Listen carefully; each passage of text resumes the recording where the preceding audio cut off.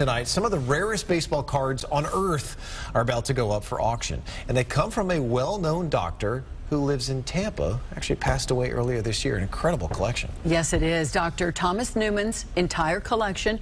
It is valued at more than $20 million. Think about that. Baseball cards. Yes. Fox 13's Josh Cassio shows us tonight. His cards were his pride and joy, and soon other collectors should get the same thrill out of them that he did. Outside of his day job as a neurologist in Tampa, he was a very good physician. He was the kind of physician that other physicians would send their family to. Dr. Thomas Newman had a secret passion, one that was so private it had to be locked away behind thick steel. So everybody always wants to ask, where did he keep it? Well, this is the biggest safe I've ever seen. Inside were some of the rarest baseball cards on the planet. Names like Mickey Mantle, Ty Cobb, Gehrig, Honus Wagner, legends of the game. They were all part of his museum-like collection.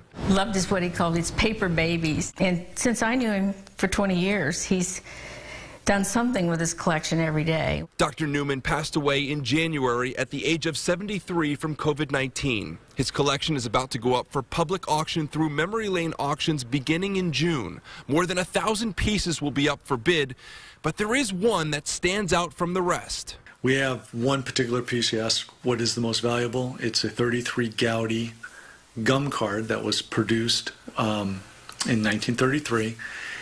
And it is the only one that's ever been authenticated with a grade of a 9.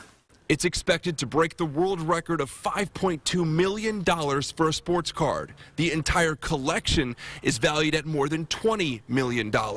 It's a sad loss that we've lost him, but I really believe that we're going to celebrate what he's accomplished over these 30 years of putting together this amazing collection. He would have never sold it as long as he was alive. He was a collector. A passion that began as a child and never really ended.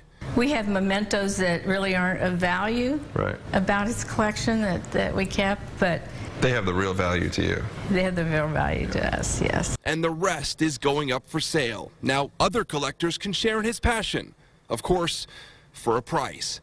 In Tampa, Josh Cassio, Fox 13 News. It's pretty amazing, and there's real history in this collection here. Some of the cards and memorabilia actually date back to the 1880s.